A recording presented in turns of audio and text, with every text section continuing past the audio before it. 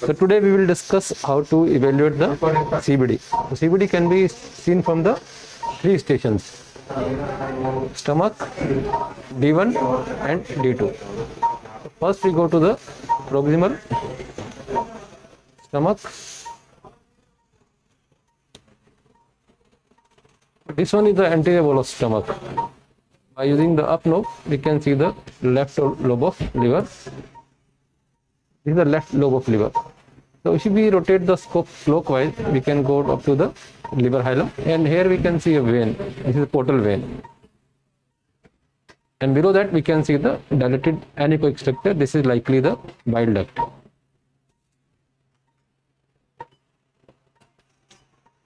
That's the bile duct.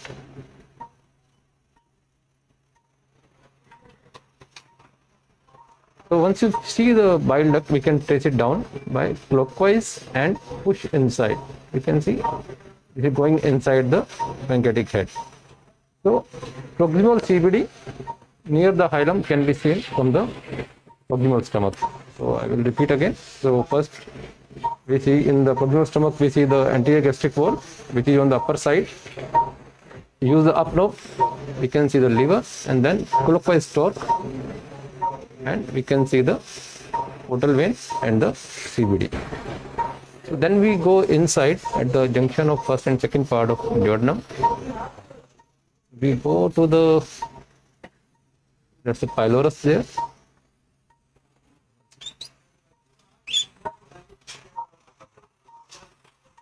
That's the first part of duodenum. At the junction of first and second part of duodenum, we will wedge our scope.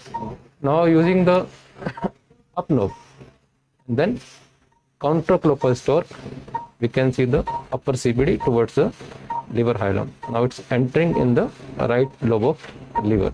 We can see dilated IHBR and then dilated CBD. So if from here we rotate clockwise and push inside, we will go towards the ampulla.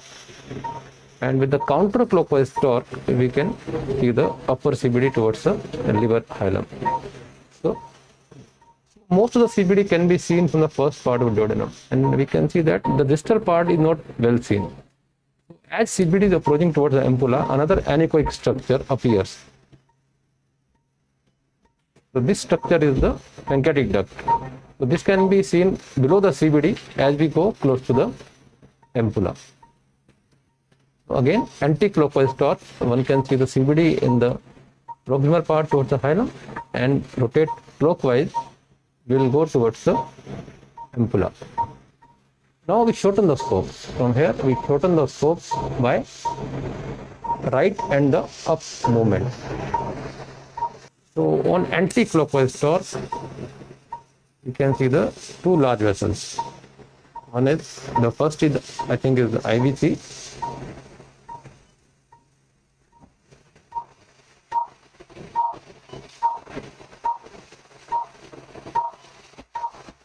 And we can see a venous flow there. So that's the IVC. From IVC, if we rotate clockwise, we can see the aorta. That's the aorta. From IVC, rotate scope clockwise, and we will see the aorta.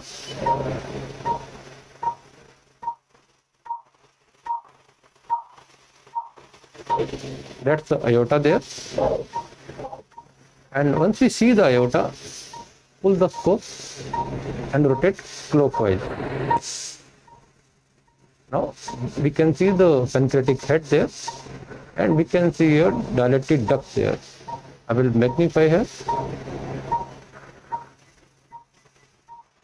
So we can see the dilated CBD there. Can you see dilated CBD?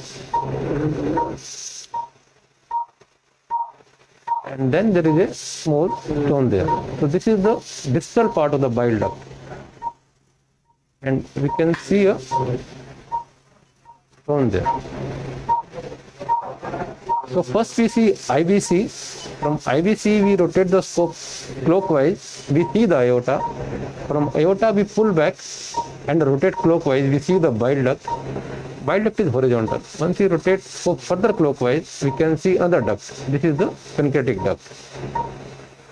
That duct is the, you can see tiny duct there, and that duct is the pancreatic duct.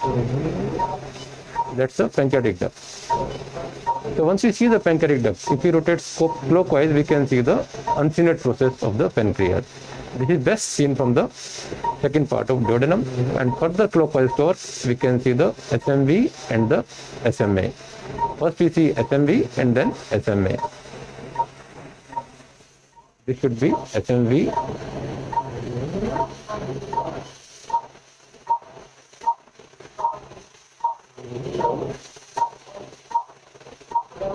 That seems to be SMV. We can see the continuous flow there, that's the SMV. And when we rotate further clockwise, we can see the artery. Below should be the SMA.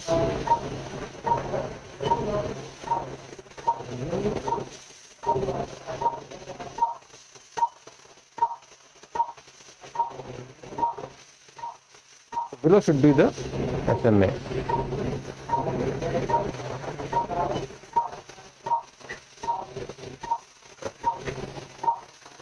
So this is the, below is the SMA and upper one is the SMV. So we can see the 7 structures: IVC, then rotate clockwise aorta, then clockwise and pull back is the CBD, then pancreatic duct, uncinate process, SMV and SMA. So CBD can be seen from the 3 parts: proximal stomach, duodenum, D1, and then the second part of duodenum, D2. So this patient had dilated CBD with stone at the ampulla. If you want to see ampulla more clearly, we can give the Buscopan and can use the water inside the duodenum. That will give a good interface.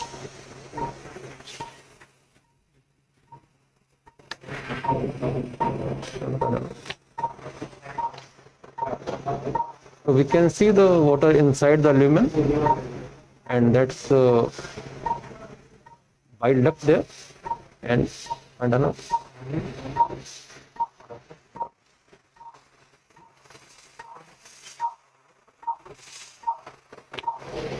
And that's the ampulla. You can see this is the ampulla. And the small bulge there, so this should be the ampulla. And we can see the stone is impacted at the ampulla. This is ampulla, and we can see here bile duct opening into the ampulla, and the stone is stuck at the ampulla. That completes the examination.